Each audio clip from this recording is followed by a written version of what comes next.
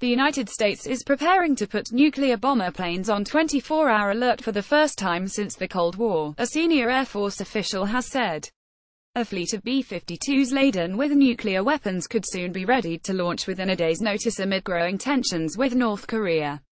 General David Goldfein, Air Force Chief of Staff, said U.S. military leaders were being forced to adapt to the reality of the global situation we find ourselves in.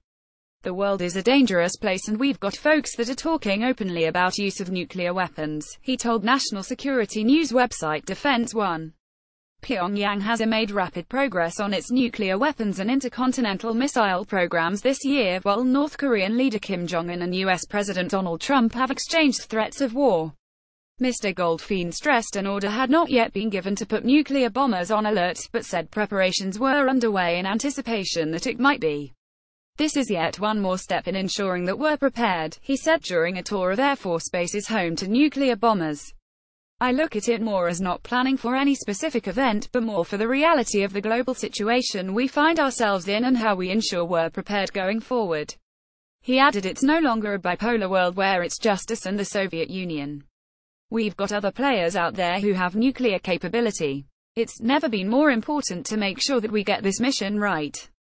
Renovations are reportedly currently being made to Barksdale Air Force Base, home to the 2nd Bomb Wing and Air Force Global Strike Command, which oversees the U.S. nuclear forces. Beds are being installed for more than 100 crew members, enough to man bombers that would be positioned on 9 concrete alert pads. CIA Chief Mike Pompeo says threat of North Korea. Mr. Goldfein's comments came after the director of the CIA said North Korea was months away from perfecting its nuclear weapons. Mike Pompeo told the National Security Forum Pyongyang was close enough now in their capabilities that from a U.S. policy perspective we ought to behave as if we are on the cusp of them achieving their objective of being able to strike the U.S. On Sunday, Mr. Trump said the U.S. was prepared for anything over the North Korea nuclear crisis. We'll see what happens. We are so prepared, like you wouldn't believe, he told Fox News. Last week North Korea threatened to launch an unimaginable strike on the U.S., accusing the Trump administration and its South Korean puppet allies of seeking to ignite a war on the Korean peninsula at any cost. In the latest in a series of dramatic statements, Pyongyang predicted imminent catastrophic disaster in the region. A Japanese official said Prime Minister Shinzo Abe and the U.S. President Donald Trump had agreed to work together to raise pressure on North Korea after the Premier's ruling coalition won a sizable majority in the country's election on Sunday.